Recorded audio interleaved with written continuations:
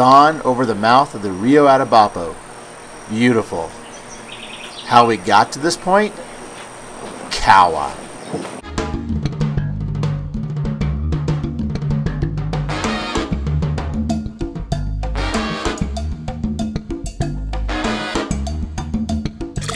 Ted's Fish Room presents Colombia 2016, sponsored by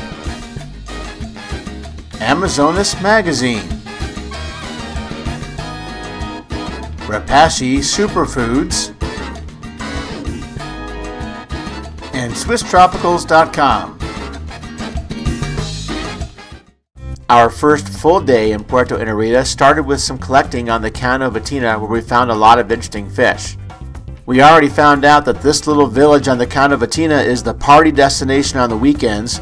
I took the time to check out this party deck. One of my many hobbies is outdoor cooking, and I was immediately drawn to this interesting camp stove at the back end of the covered deck. This simple stove is a raised wooden box with a piece of sheet metal bent for a firebox and a cooktop. The wood is protected by a layer of clay under and around the firebox. Burning wood produces the heat inside the firebox, and then pots and pans on top of the cooktop can be heated. There is even an aluminum chimney to get rid of the smoke. This stove is a great example of jungle engineering. Once fish are collected, the work begins. These fish were bagged on the stream and then transported back to Puerto Inirida to a holding facility where they will be cared for while we are out on the river for the rest of the week. The fish are inspected and then re-oxygenated, but they're going to stay in the bags and have their water and oxygen changed on a daily basis.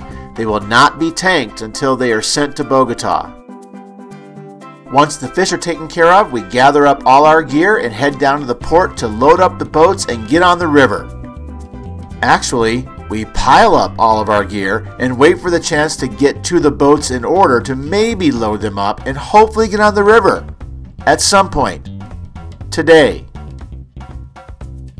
Eventually, a gap on the ramp opens up, we can slip our boat in and start to load it with all our gear. No gas stations out on the river, so we have to carry all of our fuel with us.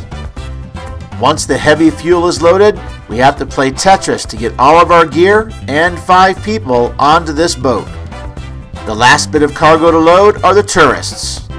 And then we are finally on our way, about 4 hours after we expected to be. Our goal today is to make it to a camping spot on the Rio Atabapo before it gets dark. But ahead of us, the skies are getting cloudy.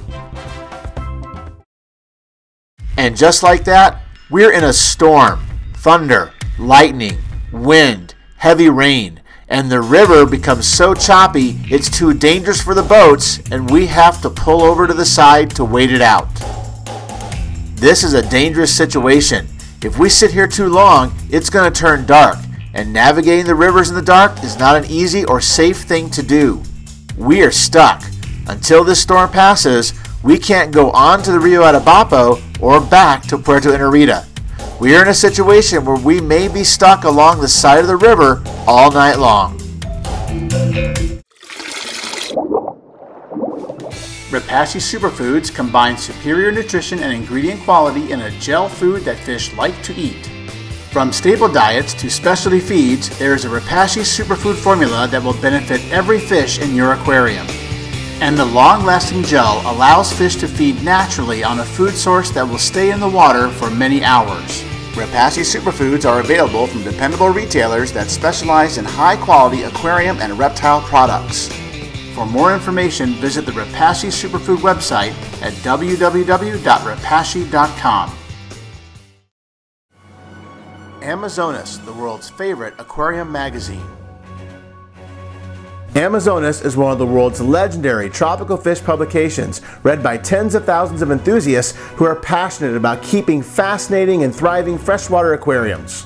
Every issue brings rare fish husbandry and breeding, world-class aquarium systems, freshwater aquarium advice, and thought-provoking news, and much, much more. Stay inspired, stay informed, and stay connected to the world's most passionate aquarium keepers. Subscribe to the world's favorite aquarium magazine, Amazonas.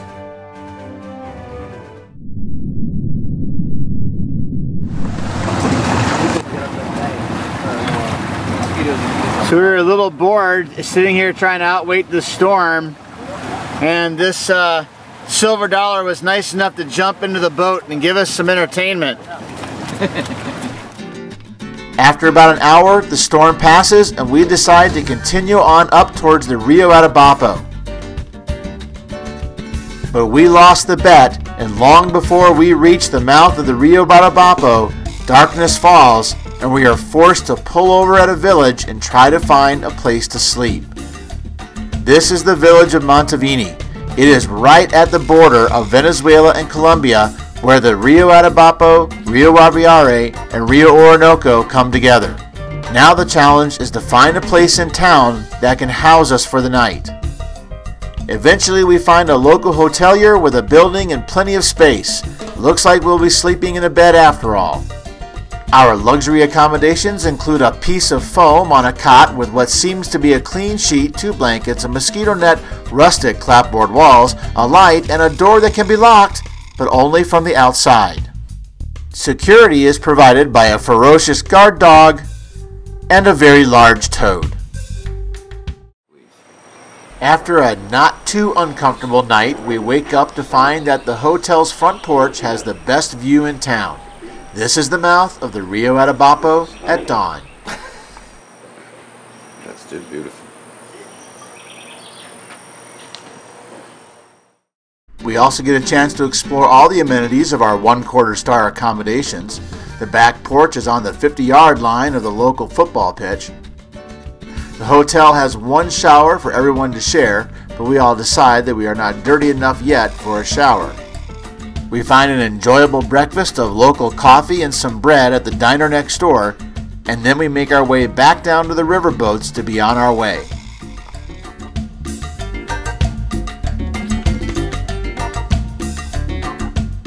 The black water of the Rio Atabapo is smooth as glass this morning.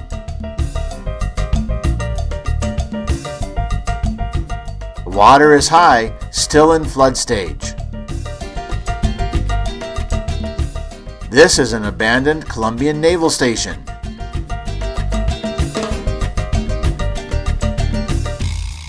A few kilometers upstream from the confluence, we come to a white sand beach beside a large rock in the river. This was our destination yesterday, and we stop now to establish our camp. The rock is a part of the ancient Guyana Shield, a rock formation that covers most of the northern end of South America. It is very rough and will tear up your feet if you try to walk barefoot over it.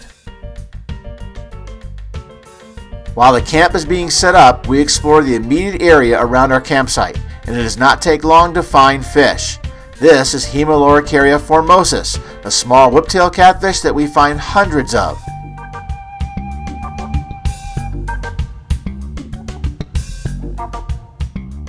The water is high, which will make catching fish more difficult, but it also means that the water is relatively clear. In a few months, the decaying plants like these will release so much tannin that the water will be so black that you can't see through it. It will be easier to catch fish because the water will be lower, but I would not be able to make underwater videos like these.